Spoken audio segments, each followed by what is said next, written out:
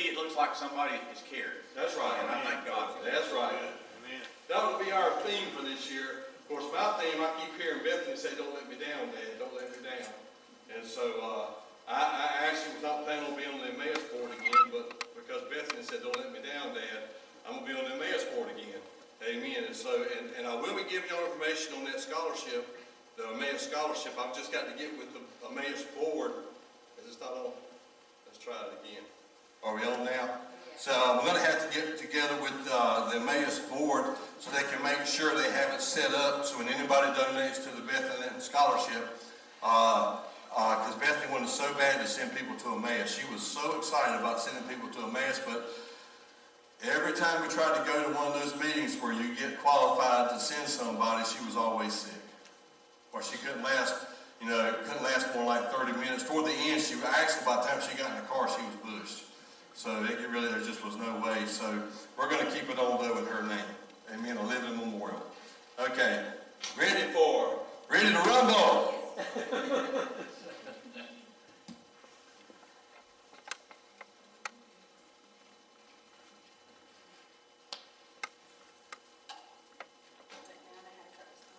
Can you hear me? Hello. Good morning. Good morning. Daddy beat me to it, but I had mentioned how pretty the church looked. Yes. Last week when we started our first Sunday of Advent, and today we start our second Sunday of Advent in a series of 4. For those of y'all that may not keep up with what Advent is, it's a celebration of Christmas, preparing for the coming of the Christ child. And today we're lighting the candle of peace. And the candle is to remind us of the peace that enters our lives when we experience the presence of Jesus Christ. And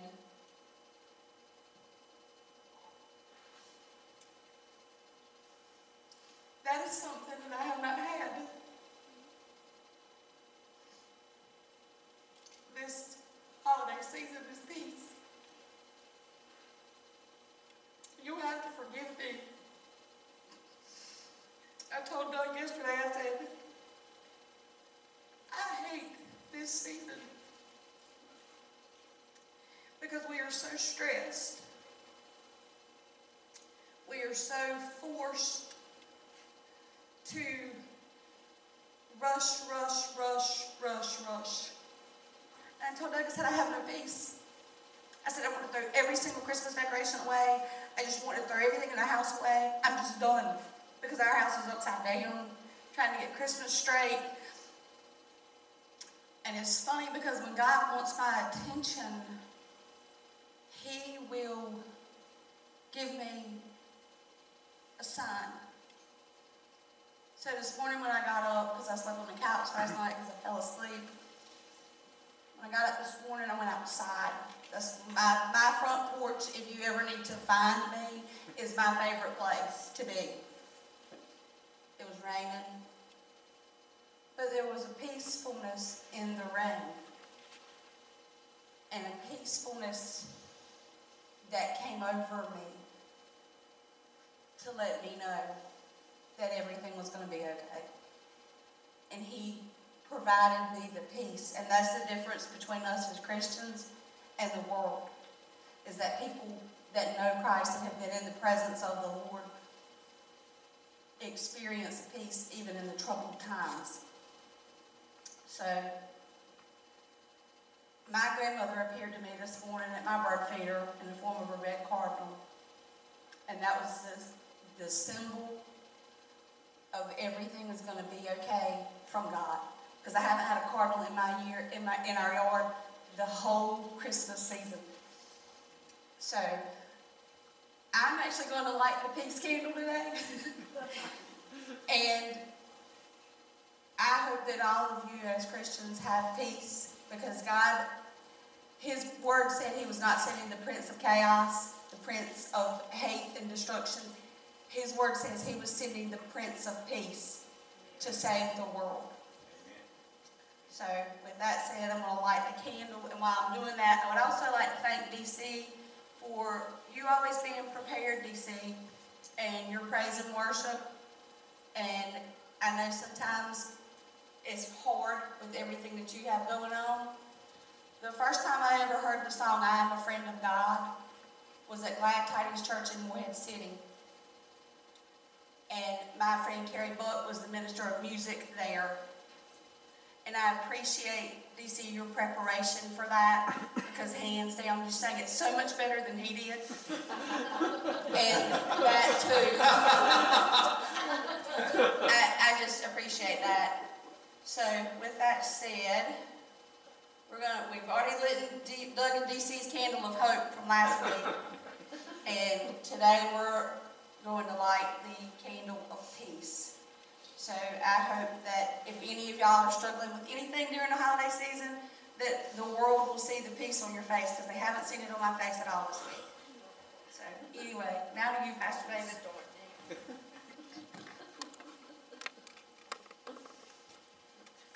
All right. Amen. Give the Lord a hand clap of praise. Always grab behind you, in front of maybe somewhere, just like high five, low five, low five. Blow a five to them. That's right.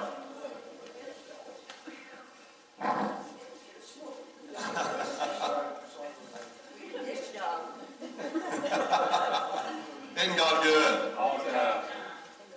You know, Santa Claus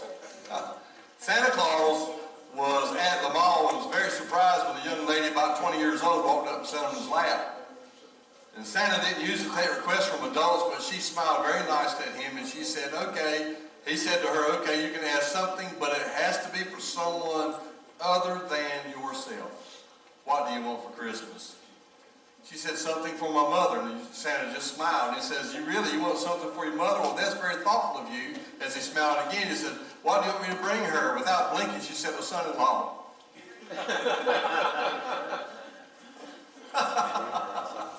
All right. Of course, it can be easy to just have all these, the Lord's been ministering to me, and just like this week, you know, the week after Beth died, and ever since, there's been something that I wound up ministering to, and all this week, since last weekend, all the way through this weekend, I've been going up to the Heart Center, but I have to go through the Cancer Center to the entrance to go. And the first time I went, I actually kind of just tried to stay away from the Cancer Center. And so the second time I went walking through the Cancer Center. And I said, well, Lord, I know what you're trying to, I know what you're doing, not trying to do. What you're doing is you're telling me if you're going to be teaching the grievance cycle and you've gone through it enough, now you got the greatest grievance cycle you've ever had, I need you to go ahead and jump in there and take the bull by the horns and let me heal you.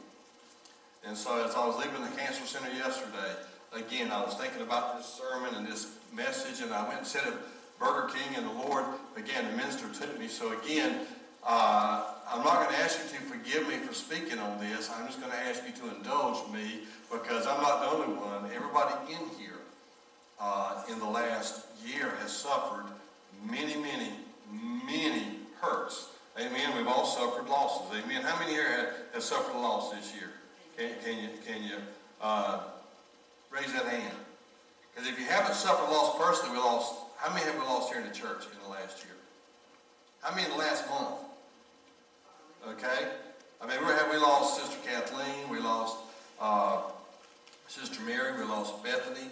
We've lost some more along the way. It was just a constant thing. And so, again, like I said, and then I remember Bethany, when she first got in trouble, we had to wind up going to all these rehabs with her. And now we've been working with rehabs. And so I said, well, Lord, I'm telling you, if you're not trying to go ahead and get me to buckle down and trust you, then I've never seen it. This is God. And so instead of being concerned and asking God why, I'm asking God, what do you want me to learn? And so this is part of what this is. Because I left the Cancer Center just before I was handling rehab. And so I stopped at Burger King, but at Starbucks. My mind's still numb, but it's always been a little numb. Amen. I was going to say that before somebody said it for me. Amen. Get your Bible out. 2 Samuel. 2 Samuel chapter 12.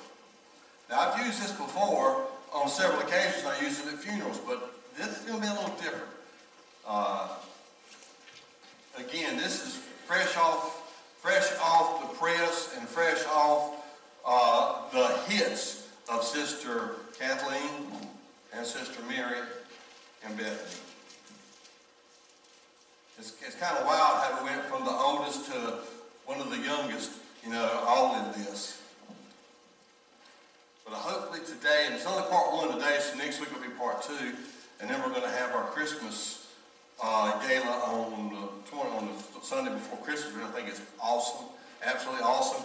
It's always, it does good for us sometimes to break out of the rut. Amen. Y'all know what a rut is? A rut is a grave with both ends kicked out of it. Amen. So it's good to get out of the rut. So we're getting out of the rut. Everywhere we turn, we're getting out of ruts. Amen. So today I want to talk to you about when your broken heart overshadows your joyful heart. I heard you talking about when you were talking up here. Yesterday I'm walking through Walmart or somewhere, and I looked and I said, you know what? I bet Bethany would like that for Christmas. And I started to pick it up and put it in my cart. And then it hit me. She's not here. And I said, and if she could speak, she wouldn't want anything from Walmart. Not after experiencing what she's experienced. Amen. Yeah, Walmart would be kind of substandard compared to what she's getting right now. Amen.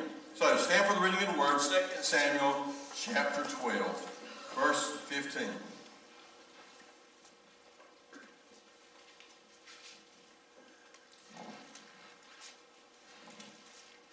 2 Samuel chapter 12, verse 15. And Nathan departed into his house, and the Lord struck the child that Uriah's wife bare unto David, and it was very sick. David therefore besought God for the child, and David fasted and went in and lay all night upon the earth. And the elders of his house arose and went to him to raise him up from the earth, but he would not, neither did he eat bread with them. And it came to pass on the seventh day that the child died, and the servants of David feared to tell him that the child was dead. For they said, Behold, while the child yet lived, we spake unto him, and he would have not hearkened to our voice. How will he then vex himself if we tell him that the child is dead? But when David saw that his servants whispered, David perceived that the child was dead. Therefore David said unto his servants, Is the child dead? And they said, He is dead. Then David rose from the earth and washed and anointed himself and changed his apparel and came into the house of the Lord and worshipped. Then he came to his own house, and when he had required, they set bread before him, and he did eat. Then said his servants unto him, What thing is this that thou hast done? Thou didst fast and weep for the child while it was alive. When the child was dead, thou didst raise and eat bread. And he said, While the child was yet alive, I fasted and wept, for I said, Who can tell whether God will be gracious to me that the child may live? But now he is dead, wherefore should I fast? Can I bring him back again? Shall I go to him? Or I shall go to him, but he shall not return to me. And David comforted Bathsheba, his wife, and we'll do that a little next week. Father, I love you, Lord. I praise your name. I thank you for your grace and your mercy. You're alive and well on the throne, Father. And I thank you, God, that not only you're alive and well on the throne, but we know, God, that Sister Kathleen and Sister Mary and Bethany are all around there with you. And they're enjoying a new Christmas, actually seeing the Christ child, not by eyes of faith, but they actually see Jesus Christ in all his glory. What a wonderful, wonderful Thanksgiving. What a wonderful, wonderful Christmas. Lord, in the name of Jesus, we give this day to you, and we know that you have got this. In the name of Jesus, we pray. And the church said? Amen. Amen. You be sitting way down and give somebody a high five and tell them it's so good to be in God's house today, in spite of 12 inches of snow out in the yard. When I got this morning at 6 o'clock, we had a little over an inch at my house. And actually, I didn't go out and measure it, but I did. When I went to go get off my car, probably had more like 1.5 inches on the car, but it was so easy to get off the car, I took a broom and just swept it right off. So it was not like, I said, okay, it'll be fine. And then I found out that it wasn't as bad. The closer you got this way, the better it was. So I said, all right. So I came and said, whoever shows up, we're going to have church. Whoever doesn't show up, well, okay. Okay, so here we go. You love the Lord? Amen. Amen. See, Christmas is a season of joy. Amen? Amen. But not for some. Got to stop right there for a minute. You said it. What you said was so honest and heartfelt and actually was on the pulse of a lot of people. They won't say it. They won't admit it. You did, sister. I honestly, I am couldn't happen, okay? Because actually, I didn't feel like doing Christmas either. I'd walk in the store and hear something. I'd hear Bethany telling me, come on, Dad, look over here at this. I know she's not there. I just kept hearing it. I kept hearing a windshield or a whistle around her neck. Her mother and I both keep hearing that whistle go off. You know, like I said, I saw her walking in the house, just all this stuff, you know. And I'll get in the store and have to go by. The first time I went to the hospital, I was at the hospital, and people met me at the doors from the cancer center and said, we're so sorry about your daughter. And I said, I'm sorry that she's not here, but I'm praising God for where she's at. And we talked a little bit, and then I went to the heart center. And when I come back, I looked in there, and the guy was in there, and he had the Christmas tree beside him with IVs like Bethany had, and he couldn't talk at the time. He'd talk with his eyes. That's the same thing Bethany was doing. And I said, okay, God, we got this. You and me together got this. It's got to be me and you, and mostly you. And everything was fine. Everything was fine until I left the store. And Bethany always, when she felt like it, the last month or so, she just said, Dad, can we go home? And I just go home, take her right on home. Well, she wanted to stop by Five Below, or she wanted to stop by Aldi's. And so I stopped by Aldi's, and as soon as I walked in Aldi's, I walked right into the wheelchair that I push her around in Aldi's, but it had a shopping cart on it. And I lost it. And so I walked over to the Made for TV or Sold on TV or whatever you call it, over there where nobody was at, and I just sat there, and me and the Lord had a little talk and a little comforting session. And then as soon as I walked out, somebody saw me from the other end of the store and said, hey, Brother Linton, can we talk? I said, I'm praising God that you guys was over there before they wanted to talk. And so, again, grieving is not easy. Grieving is something that everybody's going to do, whether you like it or not. Everybody's going to grieve, and everybody grieves differently. So this is what this is about. Now, again, Christmas is that season of joy, but, you know, as things happen in our life and as things go on in our life, we'll find out that sometimes things that used to bring us joy doesn't seem to bring us quite as much joy as it did before. And sometimes, just sometimes, the problem is that we are grieving and we're stuck. Let it sink in. We're stuck. We're stuck in a grieving cycle. We're stuck in certain aspects of a grieving cycle, thinking about things that happened before and thinking about what happened on certain days and all this. And as you're thinking about all this stuff, then all of a sudden, without even realizing that you're in a grieving cycle, you don't understand why what used to bring you joy does not bring you joy anymore, just like Christmas. And I'll get into that in just a minute. But here we go. Watch this. Let's just take this a little deeper. Well, we've all experienced loss this season. Like I said, we got Sister Kathleen, Sister Mary, Bethany, and there's other people that have died in the community and died in our family. My Uncle Ralph died just a few weeks before Bethany died. And Uncle Ralph, the last thing Uncle Ralph said to Bethany was, girl, we've got an advantage over the rest of these people because we're going to see Jesus before anybody else does. And I remember, listen, he told the truth.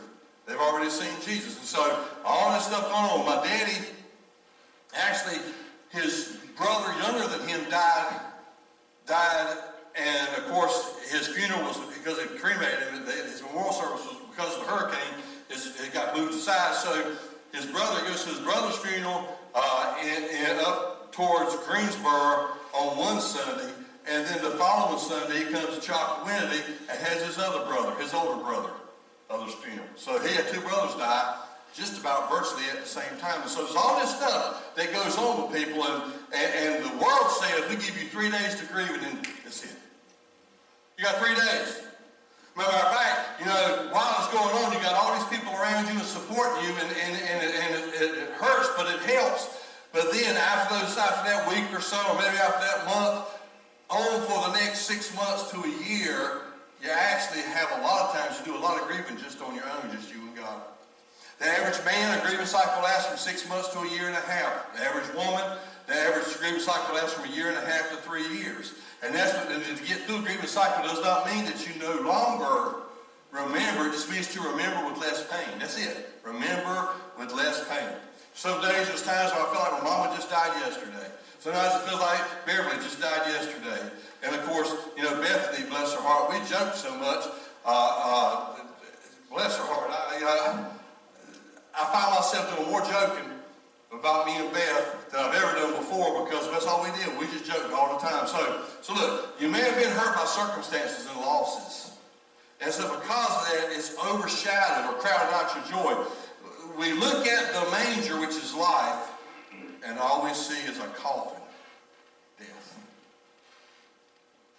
Now, don't raise your hand, you ain't got to. But how many here, when you think about that manger, not necessarily the manger itself, but that season that's going to be so full of life, all you can think about is death. All you can think about is bad. All you can think about is things that hurt. And so because of that, you know, it was just a few days ago when I actually started doing some more Christmas shopping, because I had it hard to do because I had Bethany. Bethany was just constant. She just required constant attention. And so I couldn't take her to the store, and so I'd get some stuff. Normally I shop all year, but this whole year has been Bethany. And so I started just a few days ago, started really getting serious about Christmas again, because again, I'll be honest with you, I love God, I trust Him with all my heart, and I know when I say this, some might misconstrue what I'm saying, what I'm trying to tell you, or misunderstand. When I look at the manger, life, and I'm not talking about Jesus, I'm talking about the season, all I see at times is a coffin. Okay, and the reason why is because on December 16th, 1997, my mama died. Buried on the 20th. 2001, Beverly died on December 20th, buried on the 23rd. And now Bethany dies the Saturday before Thanksgiving. She's buried the Saturday after Thanksgiving, but everywhere I go, I see Bethany. And so again, watch this. We all have these times, these seasons of loss. It's not just a one-time thing. People try to think, well, they've had their 3 days, they've stayed out of work for 3 days, they ought to come back and be ready. And you're thinking, no, because I sit back down and I watch, and I feel my brain numb. I remember after Beverly died, and we had a major audit, a worldwide audit at Fountain. And it was right after Beverly died. The auditors came in. One of the auditors was the man that checked the O-ring on the Challenger. Okay, he was the guy that found out, they checked the O-rings on the new ones and found out what had happened to the Challenger, all that stuff, the explosions and all that stuff. So he was one of the guys, and the other lady that came actually wrote the book. So they come in to do us, and it's the worst audit Fountain ever had. I mean, we flunked it so bad, I thought I was going to be fired before the end of the day. And the COO came to me and said, put his arm around me and said, I know this is not good. And said, this is bad. This is the worst we've ever had. He said, but he put his arm around me. I thought he was going to say, so we'll see you some other time. But instead he put his arm around me and said, you know what? He said, I want to apologize. And I said, apologize for what? He said, we let you down. He said, we know how bad you're hurting, and we threw all this on you. And I said, we're so sorry. And I remember the day I was walking up engineering, I was walking up the steps. And as I'm walking up the steps, all of a sudden that numbness went away, my brain came back. And I felt it hit so hard, it was amazing. I'd never had that feeling before. I had that feeling I could think again. And I ran upstairs and I started looking at my computer and looking at stuff and said, man, I can think again. I went and told the vice president engineer and he said, what is it, David? I said, I can think again. You know what he said? He said, that's good because you got the audit coming back and they're getting ready to check you again. Now what you going to do? I said, we're going to pass it. And the next audit came and it's the best audit we'd ever had. Ever. So again, there's those seasons that you go through, and when you're going through it, you feel numb, and you maybe not even want to be around anymore. So watch this. Here's what the Lord showed me. Look, when these seasons of loss comes, watch this. There's three parts to it. There's the hit, there's the hurt, and there's the healing. The hit, the hurt, the healing. Everybody in this church will go through all three of these stages at every crisis in your life. It can be through your marriage, it can be through your work, it can be through your children. This morning on the way to church, I wound up ministering to somebody who was going through something with their child they never thought they'd have to go through with, and they're talking to me, and they said, tell me something. It wasn't from here either, but it was just somebody I pastored a long time ago, and they said, talk to me. Talk to me. And again, you just never know what life is going to throw at you. You never know what you're going to be hit with. So watch this. Watch this now. How much you've invested in the hit determines how hard the process will be to heal the hurt. What am I talking about? Okay, there's people in here that might not have ever known Bethany.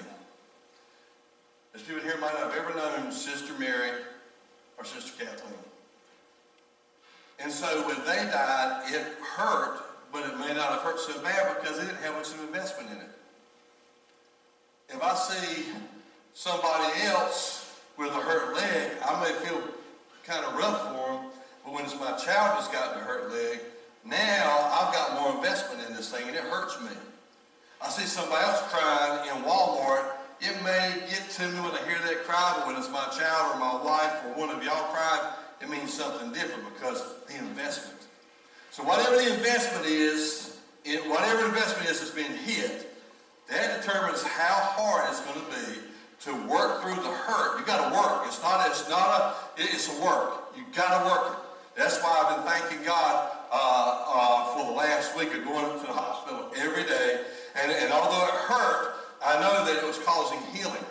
And then yesterday, the Lord spoke to me in the last day or so about Bethany in such a way as I was actually ministering to somebody else who was hurting about Bethany. I was ministering to them, and the Lord gave me peace about Bethany that He hasn't done yet until just a day or so ago. And it just changed something in me once God began to minister about Beth to me. So again, what you've invested in, like in a marriage, you've invested. That hit hurts. Your children, you've invested. That hit hurts. You got memories, so your past is there. You're looking at your past, and whatever may happen in the past, it just keeps coming up forward, especially if you've had a grievance cycle and you have not grieved successfully yet. It hurts. The present. And even like with Beth, the big thing about Beth is not only is that she's gone, but I was sitting home, and Bethany was in the hospital this last time. I actually gone home, I'd taken a bath, and I sat down for a minute to eat. And I was sitting down to eat, and I watched, how many's ever seen Last Man Standing? That's a funny show. And so we're watching Last Man Standing when his girl gets married, the goofy girl. I can't even think of her name, the middle child.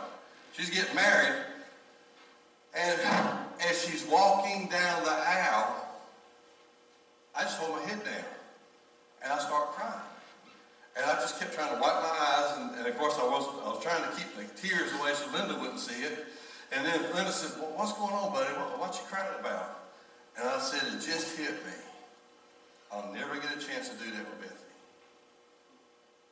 And she said, you don't know that. I said, yeah, I do.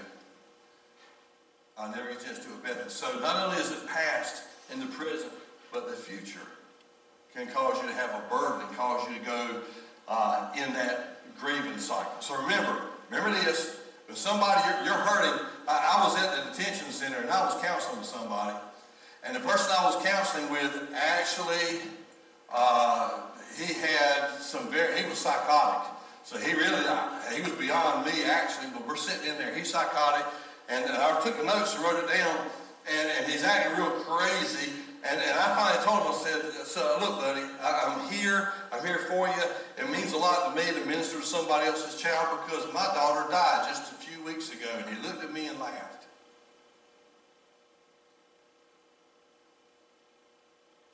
David went to climb across that table and say, did you hear what I just said? And pop him one good hard time. But the God in me said, just sit down. He doesn't know what he's doing. He's psychotic. Leave him alone. So, okay. So when he actually got out of the room, matter of fact, I pretty soon after that said, so you want to go back to your cell, don't you? Whether he did or not, I guess he went back to his cell. But again, he had nothing invested. And I have a lot invested in Bethany. So the same way with you. Think about your hurts. You go, well, I don't understand why somebody else is not hurting the way I'm hurting. Think about this. It's all got to do with the investments you have in it.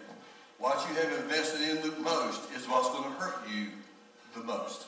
Okay, so there's the hit, the hurt, and there's the healing. I'm not gonna drag this out because I'm getting ready to close, believe it or not.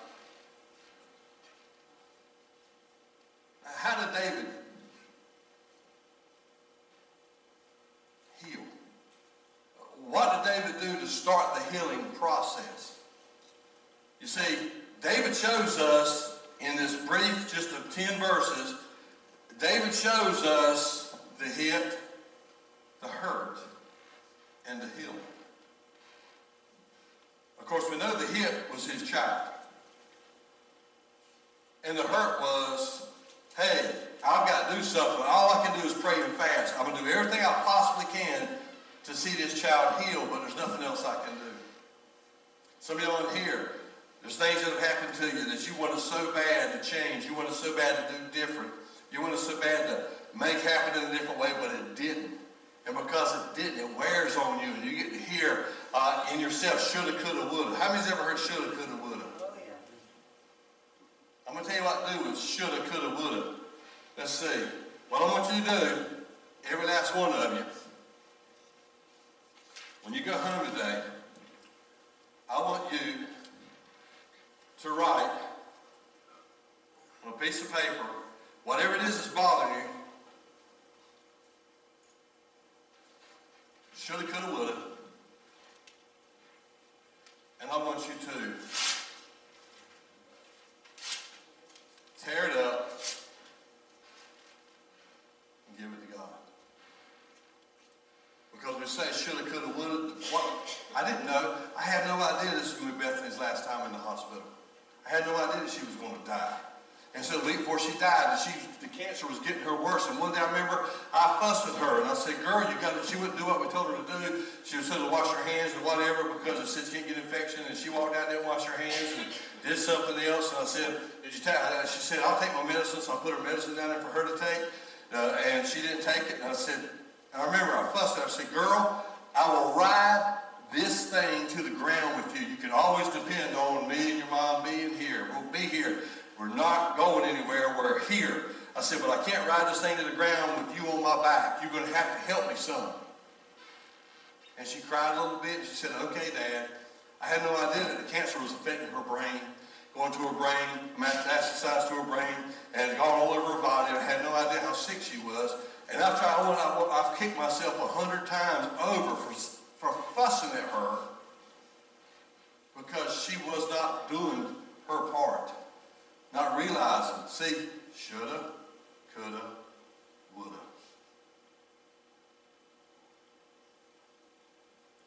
I guarantee you, every last one of you in here, you got shoulda, coulda, wouldas. You need to take them and tear them up because you know what? If I had known, I wouldn't have done that, but I did not know. All I know is Bethany was on the verge of making the Pope cuss. You know, I thought about it down the way up here. I'm trying to find the author and maybe start writing a book called God's Got This, The Life of Bethany Linton from the Cradle to Her Crown. And maybe on the backside put, or her subtitle, Making the Pope Cuss.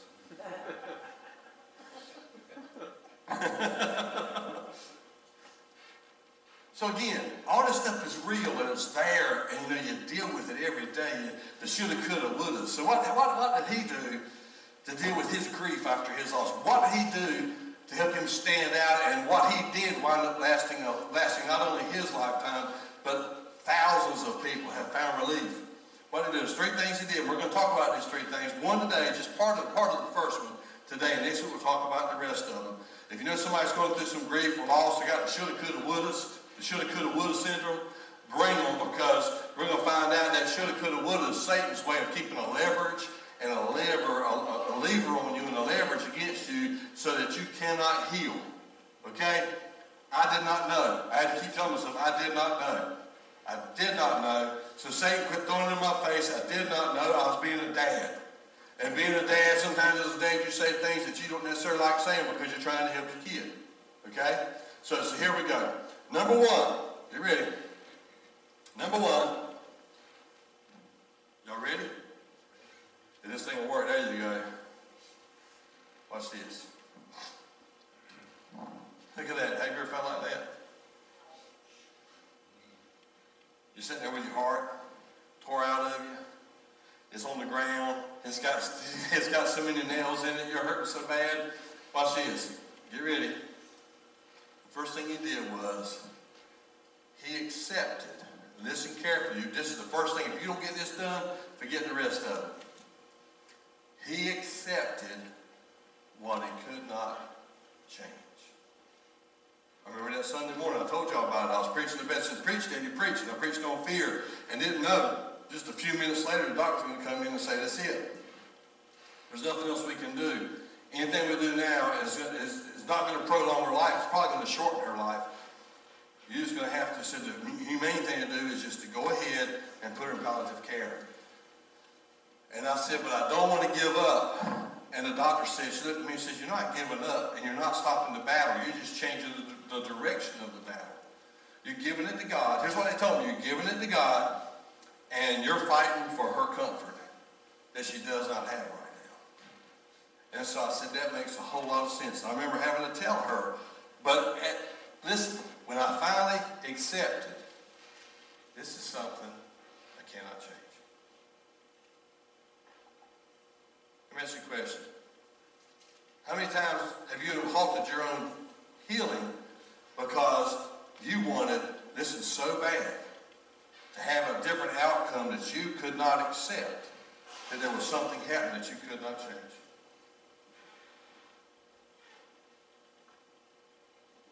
The Bible says in verse 22, and he said, while the child was alive, I fasted and wept, for I said, who can tell whether the Lord will be gracious to me, that the child may live? Now he is dead. Why should I fast? Can I bring him back again? I shall go to him, but he shall not return to me. Again, here it is. Many times we get stuck in pain. We get stuck in the pool of the past. We get paralyzed by the present. All this stuff's going on in us. I told you a story many times about the lady that her son played ball with DC, and her and her husband always sat with DC's mom and I at the games, and she was so full of life and bubbly and always hollering out at the kids, and I mean, it was just a great gal.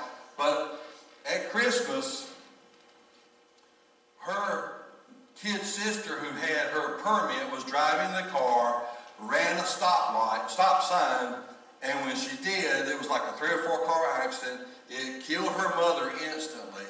It maimed her and her 2 cousins in the back seat so they couldn't even come to the funeral. And it killed a man in another car and a baby in another car. And that lady refused comfort. We were there for another year or so. I literally never saw her smile again. I never saw her holler at ball games like she did before. Didn't even see her at ball games. Her son was a good player. I didn't see her at ball games. When I did see her, she was always dragging. She had her head down. All that bubbly that she had was gone because she refused to be comforted. She would not accept. There's some things you cannot change. You got to give it to God.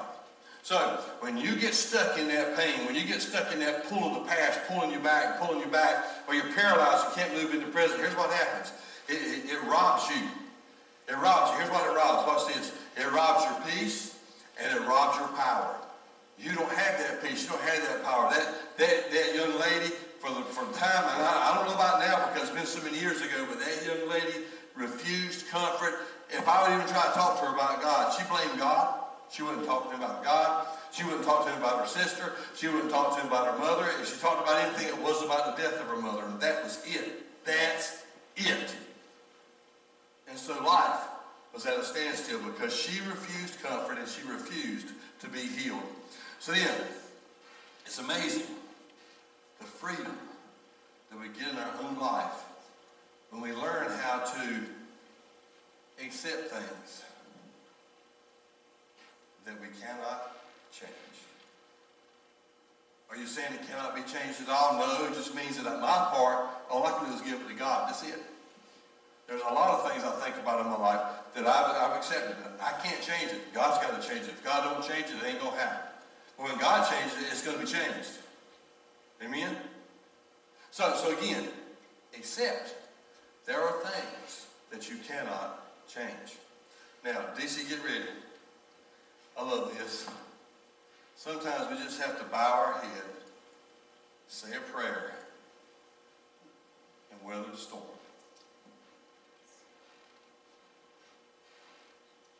Y'all say that with me. Sometimes you just have to bow your head, say a prayer, and weather the storm. Not realizing that all this stuff that's going on, God's going to use it one day for you to help somebody else. As the Bible says in Corinthians, we comfort others with the comfort that we received when we went through our problems. Now we can comfort others because we've been there. I can't even tell you the people in the last, come on up here, DC, place up. I can't even tell you the people in the last, since Bethany died, even while she was sick, the people that told me they were loving, they were kind, but they told me, we know how you feel. And I didn't, but I wanted to say, oh, so your daughter died too. Oh, so you've had death in your family too. Oh, so you've had cancer in your family. No, I haven't had any of that, but I know how you feel. No, not really. I thank you for the thought, but not really. Or the people that said that heaven needed another angel. Bethany's not an angel. Bethany is being ministered to by angels. She was an angel here, a messenger of God, angel. She's not an angel in heaven. The angels are taking care of her, standing at attention, meeting her needs. When people do that, I just smile at them and say, thank you. Thank you. And I just keep on going.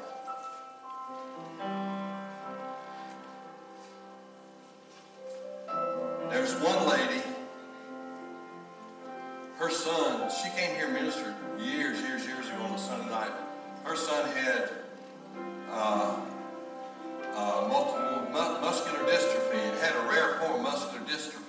And he wasn't supposed to live to be like a teenager. He wasn't living to be in his 20s. And I remember our family ministering with her family to her as he died. And went through the funeral process and then the grieving process. And even to this day, because she works at a nursing home, I see her from time to time. And her and Bethany got really close, and they kept in contact. And when I sent out that thing that Bethany had died, and she wrote back and said, I can really appreciate, maybe it's not the word I'm looking for. She said, I really can. I understand the struggle that you're facing right now. But just like you told me, God's going to get you through it when I was going through it. I'm telling you, He did. And God's going to get you through it now. I can take that and put it and read it every day.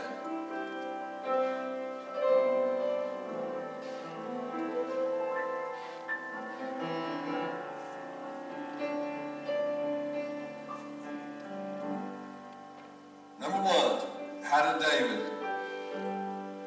get from his hit through his hurt to his healing? He accepted he accepted what he could not change.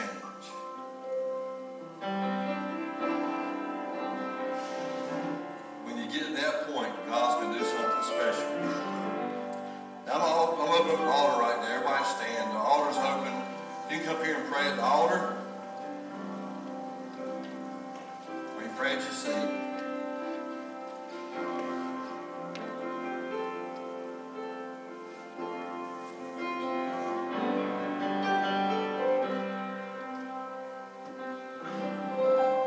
God's got something special every last one of you experienced loss in your life. You've experienced pain that nobody else knows what you're going through but you, and some of you are still going through that pain. And some,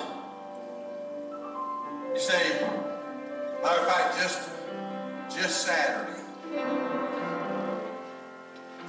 I was ministering to somebody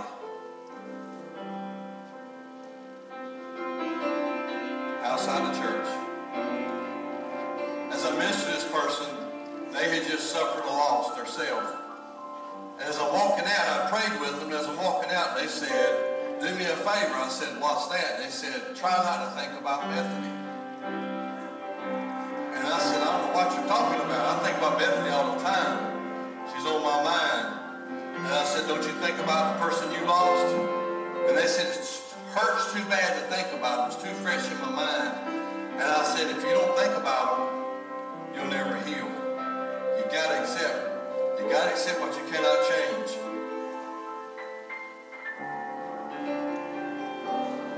This Christmas season,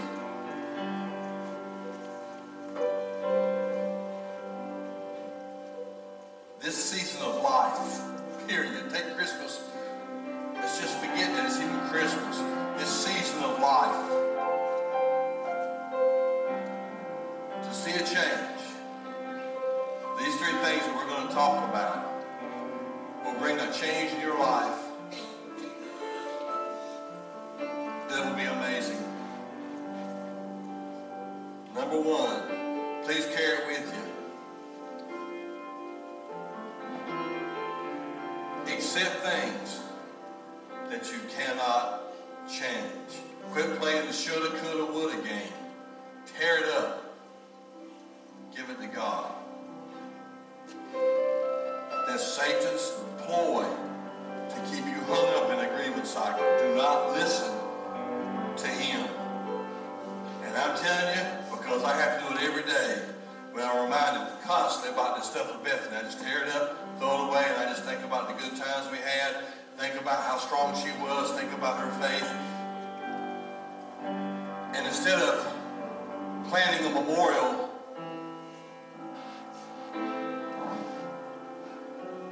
in stone, that's why we're planning memorials in life, and that is the Relay for Life that she wanted to do, and the sponsoring Emmaus Pilgrims, what she wanted to do. All this stuff to live on and keep on going and cause people to live and cause all kinds of good stuff. And maybe even that book, God's Got This.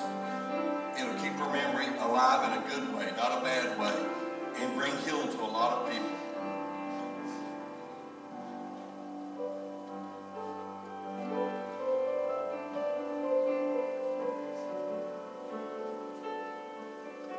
We talked about this Tuesday night, but just remember it again.